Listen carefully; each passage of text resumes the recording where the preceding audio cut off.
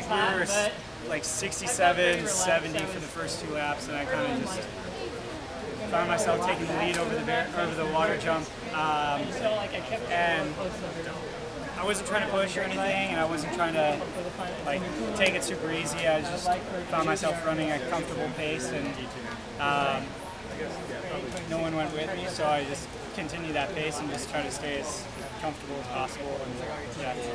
What are your thoughts after running that 3:32, that speed, so that when you do make that World Championship final, how your speed will help you? I know it's thinking ahead, but yeah, I think it's a little deceiving for everyone outside of the group. Like, I don't really think it's speed per se as much as it is strength and just touching on a little bit of speed. So I'm not letting myself be fooled into thinking that I can be a 1500 guy on a world stage and run 144 for the 800. I just don't think I'm that type of runner. I definitely think I can run a super fast 15 off of strength and a decent amount of speed.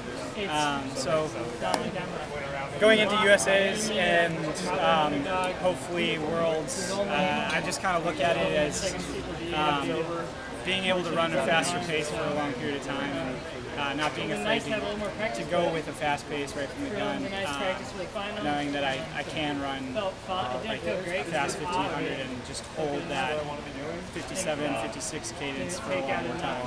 You have about like a 10 to 15 seconds on even like the second place guys here. How do you prepare for a final USA's knowing that there's really not anyone who's really at your level right now? I mean, I know like my teammates, like they've come a long way.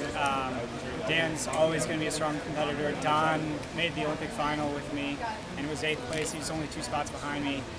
And if it's like a 8:19, 8:20 race, like he's going to be there because he like is the king of running 8:19. I think he's done it like 5 times, and he always looks good doing it too. So you can't count a guy like Don out. Corey Leslie's got probably more leg speed than I do, so it's not like I don't think it's a lock by any stretch of the imagination. Hopefully, if everything goes well for myself, like I feel like I should win, but you never know what's going to happen. So you got to show up on the day, and you have to have your game face on and be prepared to hurt it, especially with the conditions that we're running in. Like the last 3 years, it's been really hot, and just can't let it get to you. Were you fine with the heat today? It was a little uncomfortable for sure, but it wasn't. I don't know if it really affected me other than making me feel a little bit tired towards the end of the race. More tired than I would hope to be. But I mean, everyone's got to deal with it, obviously. Just do your best to prepare for it and try to get it out of your mind.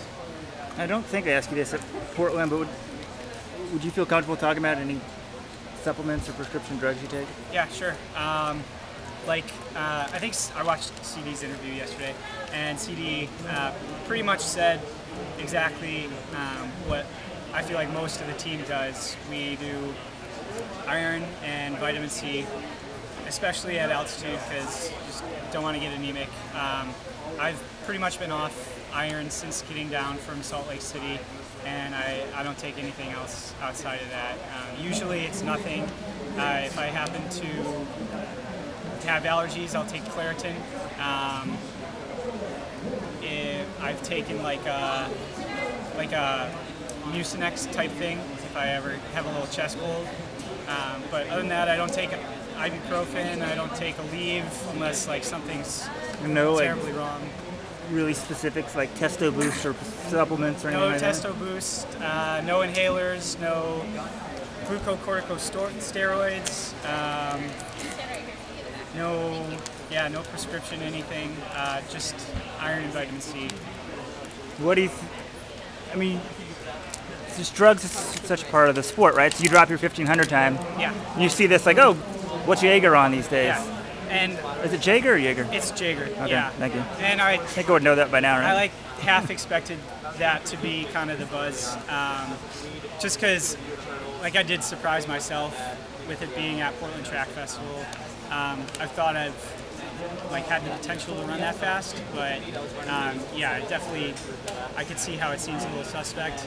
But like, it sucks that that has to be like the commentary around like really good events or really good races. I mean, sometimes people just have a good day, and pop off a big time. Like Kyle Merber ran 3:35 at Swarthmore when he was in college, and that was like unbelievable. I didn't for a second think that he was on drugs.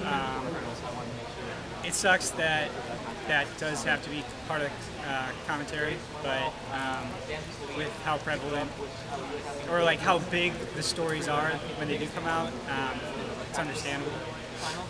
Good luck in the final. Thanks. Yeah, thanks.